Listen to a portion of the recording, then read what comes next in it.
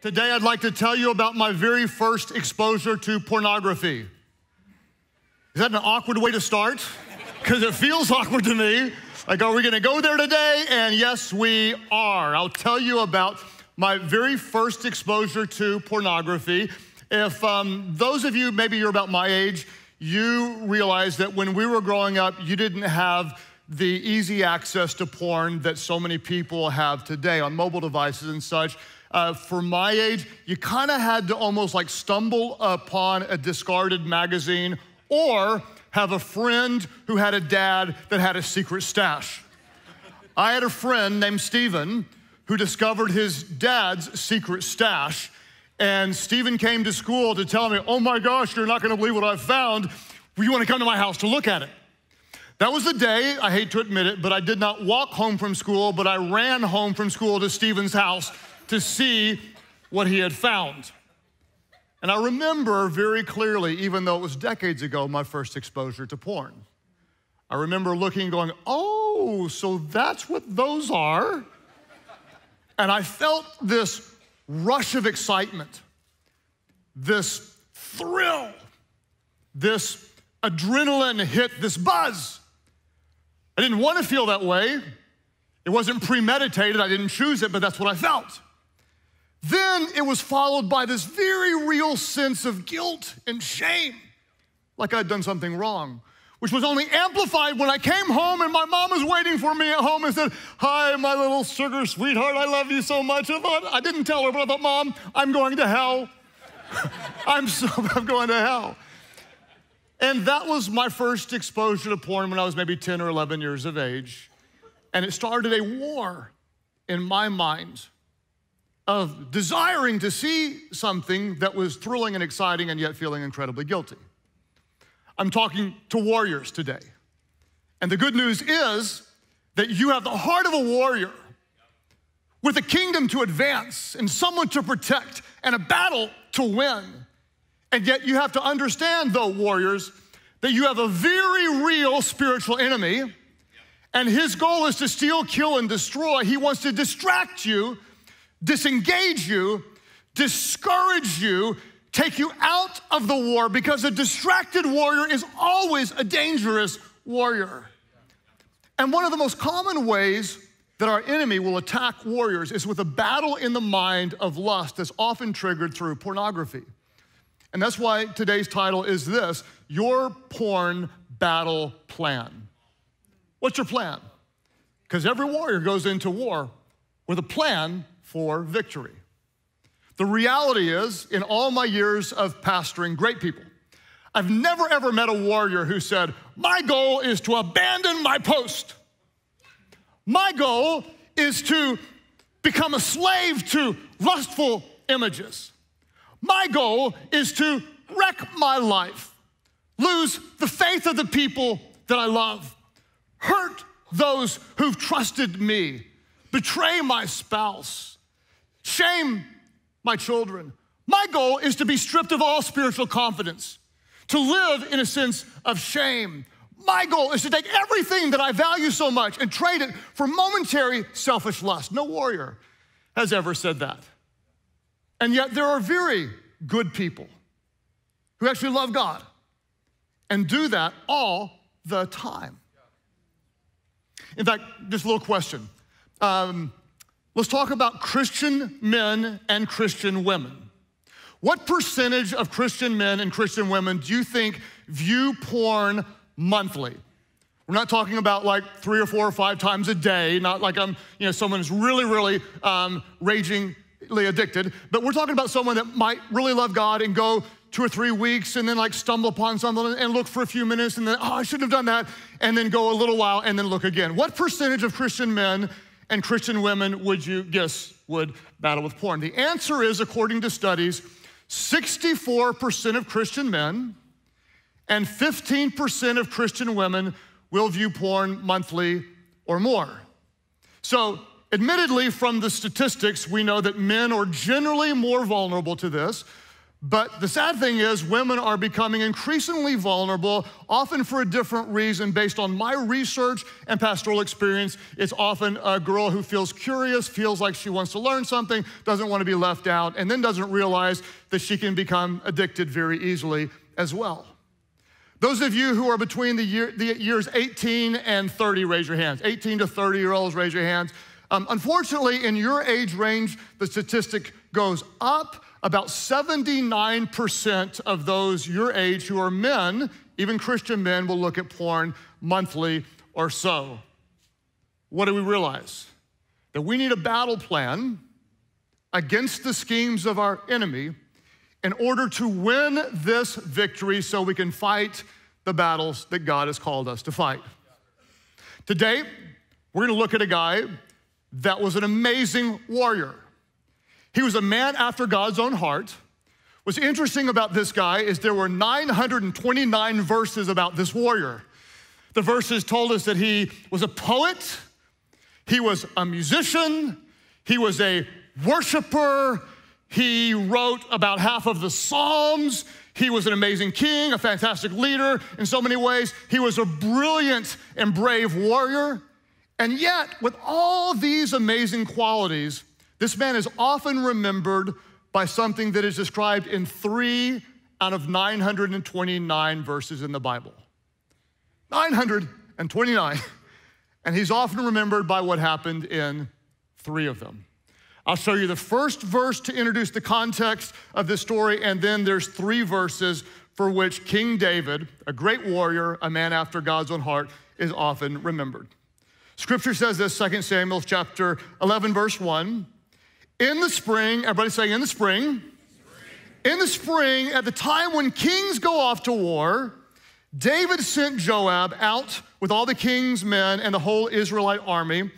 They destroyed the Ammonites and besieged Rabbah, but David remained in Jerusalem.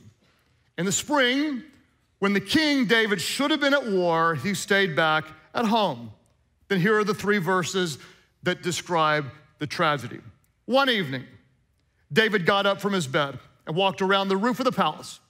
From the roof, he saw a woman bathing. The woman was very beautiful. And David sent someone to find out about her. The man said, "This woman, she is Bathsheba, the daughter of Eliam, the wife of Uriah the Hittite." Then David sent messengers to get her. She came back, and he slept with her. If you know the rest of the story, she got pregnant. David made a series of compounding bad decisions, and that was the beginning of indescribable pain for King David and for so many others. A man after God's own heart, and he's often remembered by something described in 3 verses in the Bible. What happened? Essentially, if we're going to describe and define as clearly as we can what happened in his life, the same thing that happens in the lives of so many warriors. The first thing is, we notice, David wasn't where he was supposed to be. So he saw something he wasn't supposed to see. Then he did something he wasn't supposed to do. And that cost so many people who ended up losing so many things that they weren't supposed to lose. And it all started when he wasn't where he was supposed to be. At the king, in spring, when kings go off to war, David should have been at war, but instead he was at home. When do so many of us get messed up? It's when we're not engaged in the battles that we're supposed to fight. You're warriors. Every single one of you, male and female warriors, you've got someone to protect. You've got a kingdom to advance. You've got a battle to win. But when we're disengaged from our God-given calling, so often we're vulnerable to the selfish temptations of lust. David should have been leading the charge. He should have been rallying the troops, but he was disengaged, and that's the very reason so many of us are losing this battle. What do I know about you? My guess is, again, based on almost 3 decades of experience talking to people about this subject and many more, I'm gonna tell you what's very likely some version of your story. It won't be exactly right, but almost all of you will have some version of this story where many of the details would apply to you. There was a time at some point that you were very likely exposed to something sexually impure. It might have been pornography, like me in the 5th grade. It might have been worse than pornography when someone that you loved and trusted took advantage of you and molested you, betraying your innocence. It might have been that you were on a date with somebody and she smelled good and he was a smooth talker, and it went from a little kissy, blah, blah, blah, blah, blah, to suddenly clothes were coming off, and the next thing you know, you ended up doing something that you weren't planning on doing. What you didn't realize at that moment is you actually were wounded. You were wounded. You were hurt. You were injured. You were emotionally wounded. You were mentally wounded. You were spiritually wounded. It's a little bit like a computer virus. If a computer gets a virus, that virus then infects the rest of the computer. What happens is now that you have this wound, you didn't look at the gift of sex that God created in His holiness and beauty for marriage the same way. Because now you were injured and your thought life is slightly corrupted. You lost a little bit of your innocence. And there's a war going on. Because there's a part of you that likes the thrill of the sexual, whatever it is, the porn, the masturbation, the fooling around, whatever it is, because there is a buzz and there's a thrill and there's this feel good and there's this dopamine release, and then it's often followed by this shame and this guilt and maybe even this self-disgust. And so you might have been embarrassed because you didn't know who to tell, and so you kept it to yourself. The only problem is that sin grows best in the dark. So maybe you started justifying it, saying it's not that bad, it's not that big of a deal. And then if you're a Christian, you might have prayed, God, take this desire away, take this desire away. But the desire didn't go away. And so you prayed some more and you made promises, I won't do it again, I won't do it again, and you didn't for 3 whole days, or 3 weeks, or 3 months, or maybe even 3 years. You had periods of what we might call sexual sobriety until you tripped up and did something you shouldn't do, and you fell into sexual binges, kind of like when you eat one piece and say, well, now I might as well eat the whole thing. And so you hoped that, hey, when I get married one day, then everything will fix itself. Then we'll get to be together 7, 8 times a week.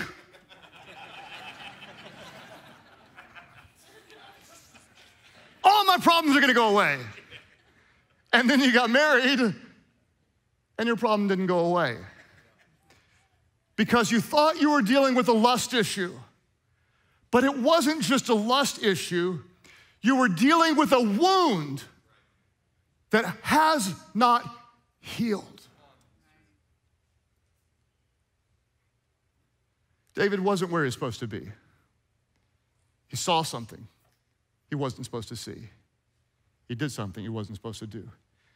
He was vulnerable, just like so many of us are vulnerable. When are warriors vulnerable? I'll show you a couple of times from this story and from Scripture. We as warriors, we're vulnerable whenever we're overly confident. Those of you who think, I don't need this, this is silly, you might be the most vulnerable when you're overly confident. Imagine King David saying, hey, it's springtime, I know I should be at war, but Joab, he's one of my best commanders, we've got more troops. They don't need me, I'll just stay back. He was overly confident. The Apostle Paul said this. He said in 1 Corinthians 10, verse 12, if you think you're standing firm, you don't have a problem, you're never gonna be vulnerable. He says, be careful that you don't fall. Don't be overly confident. I used to be overly confident at times until God really did a miracle. It's hard to describe, but when I was 27 years of age or so, right before starting the church, I really wanted to be clean from this type of temptation. And I prayed, God in heaven, do a miracle. I pray I would never, ever have a lustful thought again. And as hard as it is to describe, at the age of 27, God cleansed my mind, and to this day, I have never had a single impure thought. I just made that up. That didn't happen. Like, oh, really, Pastor? Can we believe you? Like, no, that was a joke, okay. No, No. I am always, listen to me, I am always potentially vulnerable. You, Pastor Craig? Yes. The problem with Pastor Craig, he's still Pastor Man Craig. I've tried to cast the man out of me and he won't go away. No, I'm always potentially vulnerable. And that's why as a warrior, I've got to be honest and I've got to be wise. When I'm going into battle, I've got to know that my enemy is going to set some landmines for me. I've got to be honest about where I'm most vulnerable and wise enough to stay away from those things. So what you want to do is you want to be very wise about what it is that triggers you. What is it that you find yourself in real trouble along the way? Is it for you when you're like scrolling on social media and then, you know, he's hot or she's in a bikini and the next thing you know, you're in trouble? Or is it when you're playing computer games late at night and your spouse is asleep? Or is it when you're traveling on business and you have a couple of drinks and the next thing you know, you're vulnerable? Or when you're in the hotel room looking through the TV stations and you're like, there's that. Or when you're with your girlfriend watching Netflix and you're in shorts and you got hair on your legs and she's in shorts and her legs are smooth, and when smooth hits hair, something happens, you know, and the next thing you know, you're in trouble.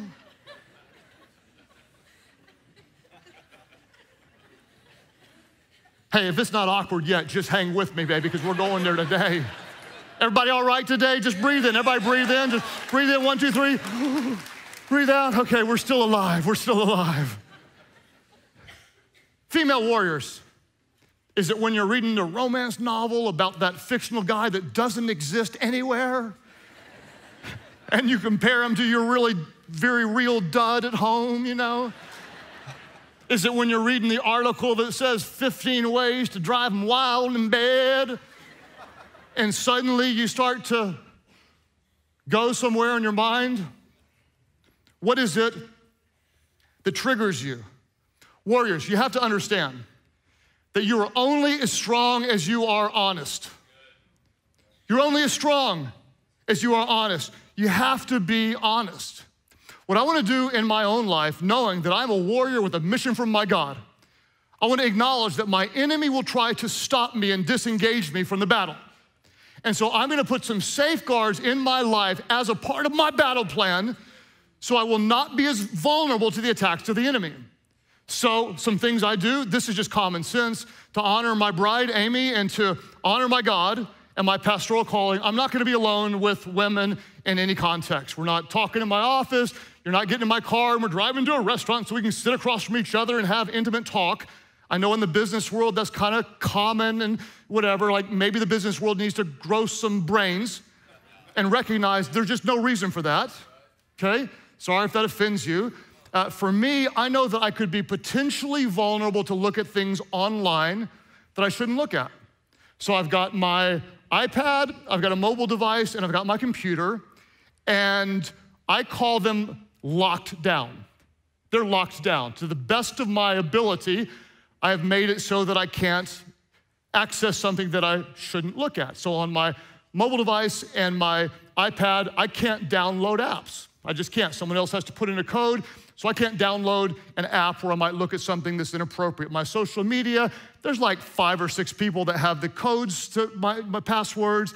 All my passwords, I've got adult content blocked, so I can't erase anything. And if I try to book a massage, it won't let me even do that. I can't do lots of things. Can't even order a swimsuit and stuff like that. But anyway, there's ways around to someone else can order my swimsuit. My computer, everything is tracked. So what I've done is I put up safeguards, and you're like, Pastor Craig, are you like that weak and that vulnerable? And the answer is no. Not normally. Not most of the time. But you never know.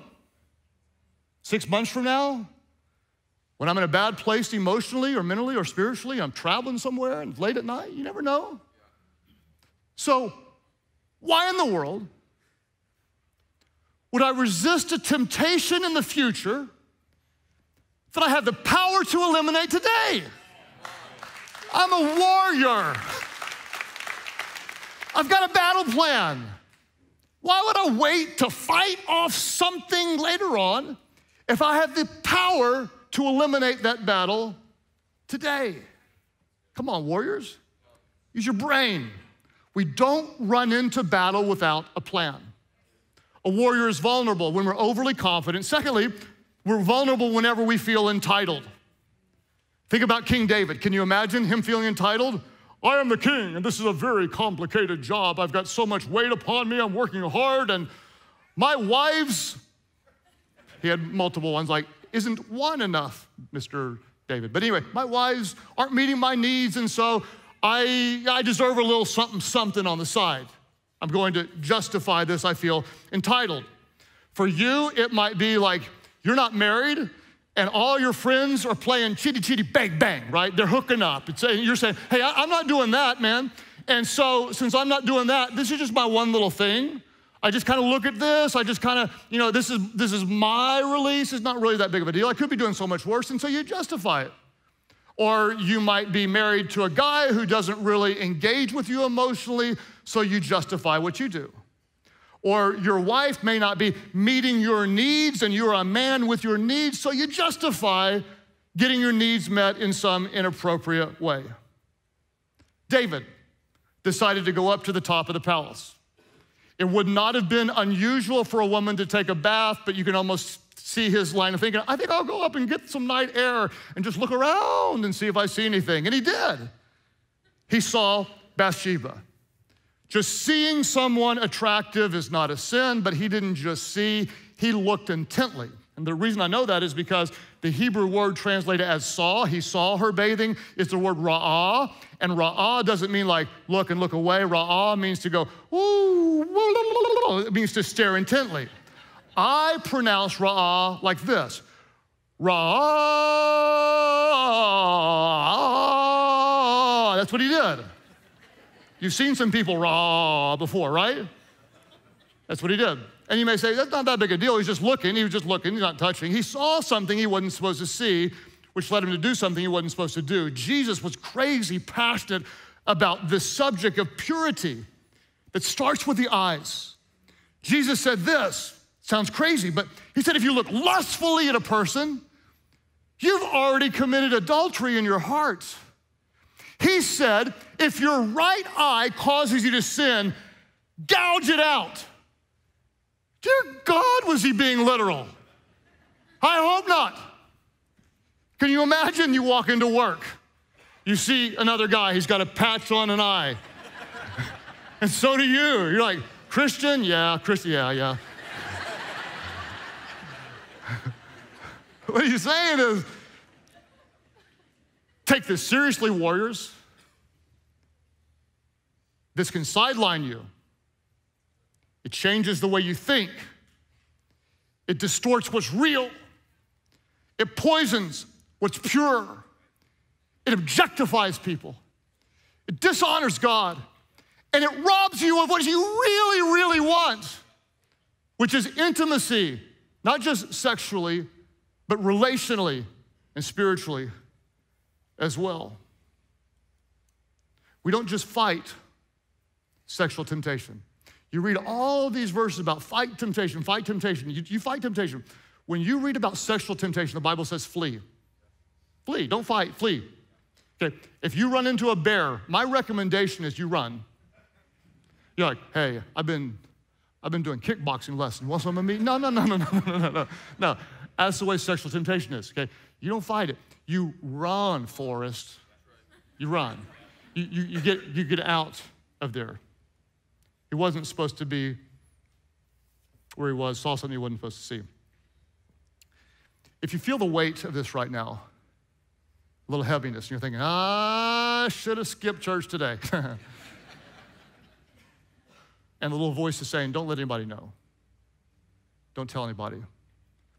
What I want to say to you is this, especially the men. Why are you talking to the men? Because I can, because I want to. Come on, men. Be men of honor. Be men of integrity. Come on, ladies. Let's fight for purity. Let's honor God in all that we do. Crave the freedom. Aren't you tired of covering your tracks and wondering, when are they going to find out? how have I gone this long without anybody knowing? Aren't you tired of the emotional distance that it creates? Aren't you tired of the spiritual drag that you feel? You want to represent God, but you just feel completely insecure because there's this weight holding you back. Eventually, David got there. Took another man, a prophet, getting up in his business, and finally David confessed. Scripture says this, Psalm 32, verse 5. David says, finally I confessed my sins to you, God. I confessed. And I stopped trying to hide my guilt. And I said to myself, I will confess my rebellion to God. And what did God do? He said, and you, oh God, you forgave me. All my guilt is gone. I hope somebody will give praise to our good God for his grace and his mercy. In other words, no matter how trapped you feel, no matter how dark it is, our God is there for you. There's always hope. There's always potential for healing in Christ. Come on, warriors. Let's fight. Let's fight like people of God. Let's not surrender and just justify this. Let's have a plan. We are warriors. What is your plan? Very simply, 5 things. It's simple. And some of you, you will do this and you will find victory. The first thing we do, warriors, is we confess to God.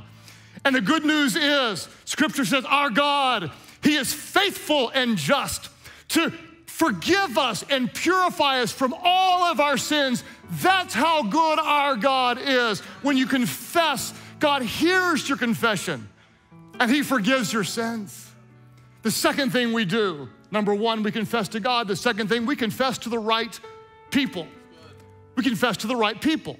James said this, he said, confess your sins one to another and pray for each other that you might be healed. Do you see the difference? We confess to God for forgiveness, but we confess to people for healing. Come on, warriors. How long have you been battling this? If you're not winning, it's because you need the right people around you. We were not designed to fight alone. I need warriors in the battle with me. That's why we're in life groups. That's why iron sharpens iron. That's why I don't just need my bride, but I need a few men that can kick my butt, and it generally takes more than one, to be quite honest. I need someone who can call me on it and confront me. You confess to the right people. Third thing you do is you remove the triggers. Don't be stupid. Come on, don't be stupid. If you continue to lose on the same path, get off the path.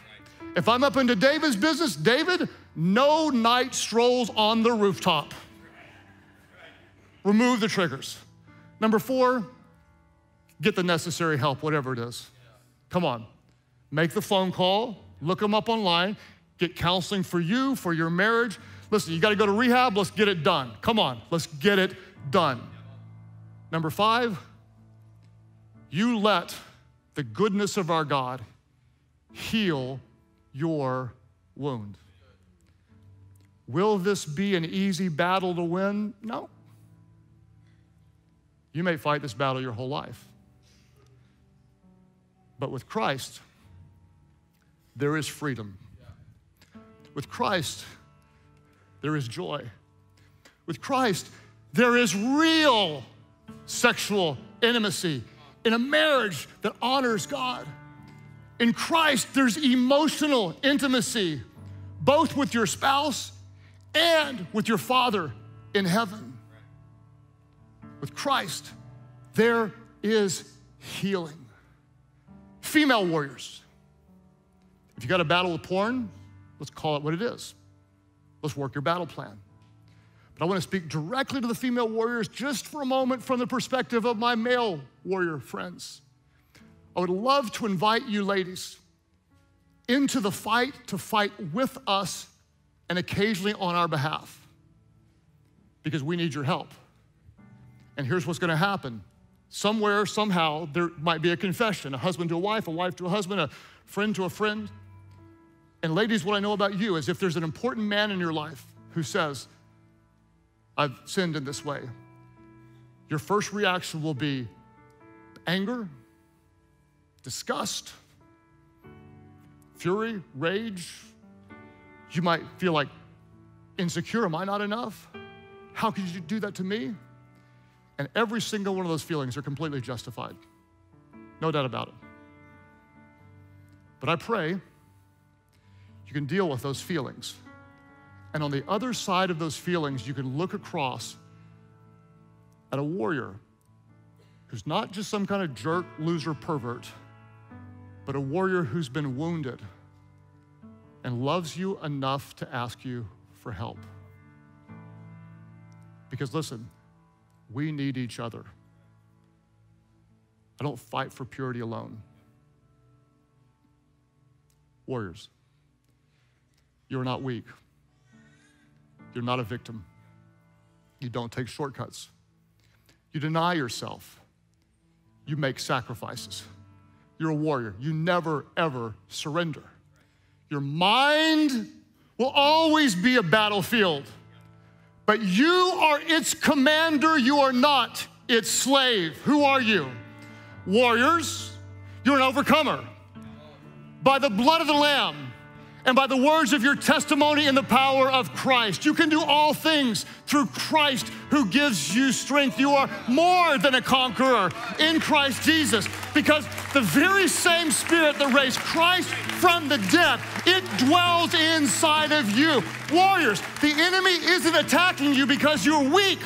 The enemy is attacking you because you are a warrior. You have someone to protect.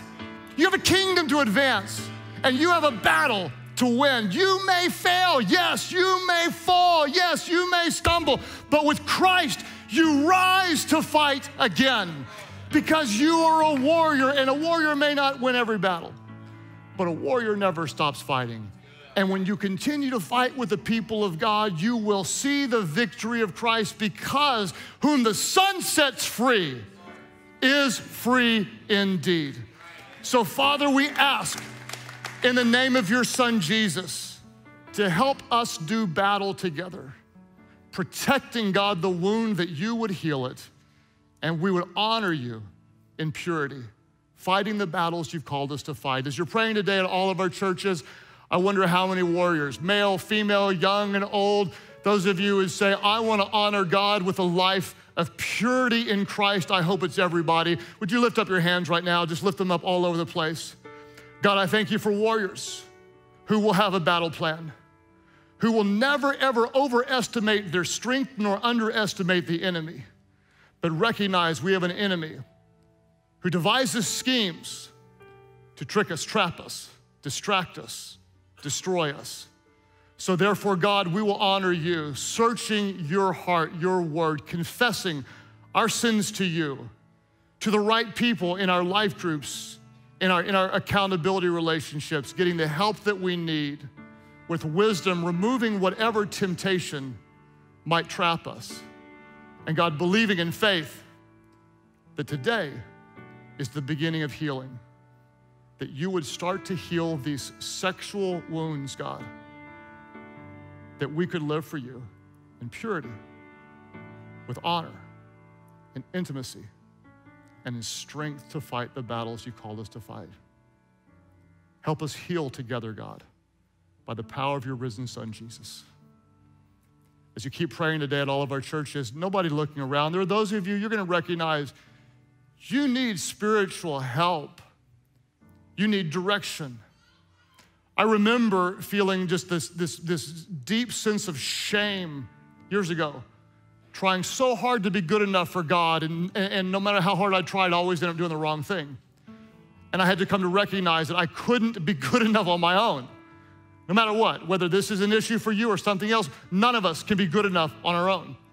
And the good news is that our God is so loving and so full of mercy that he didn't leave us on our own, but he became one of us in the person of his Son, Jesus, who was without sin, the greatest warrior in the history of the world, gave his life, died, and rose again, so that anyone who calls on that name that is above every name, the name of Jesus, anyone who calls on his name would be saved, forgiven, transformed, not just saved from your sins, but saved for a life of purpose, to battle and engage in the spiritual battles that matter to the heart of God, advancing his kingdom. At all of our churches, there are those of you, you're tired of being ashamed, you're tired of the weight of your guilt, you're tired of living a life without purpose, and you recognize you're here today because there's a battle going on for you. The forces of darkness against the kingdom of light, and all you need to do is say, yes, Jesus, I'm on your side. I turn from my sins. I give my life to you. All of our churches, those who say,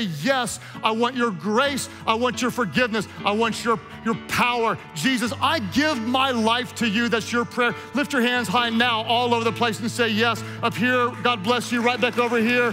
Here, both of you. Praise God for you guys. Others of you today, right back over here, sir, a warrior born into the kingdom. Right here, others, my gosh, somebody give God some praise. Church online, you click right below me. Both of you right back over here. Come on, come on, come on, come on, come on. If you would today, all of our churches, just stand to your feet. You're engaged and ready for battle. Stand to your feet and let's pray together with those being born into God's army. Pray, Heavenly Father, forgive all my sins. Jesus, save me. Set me free.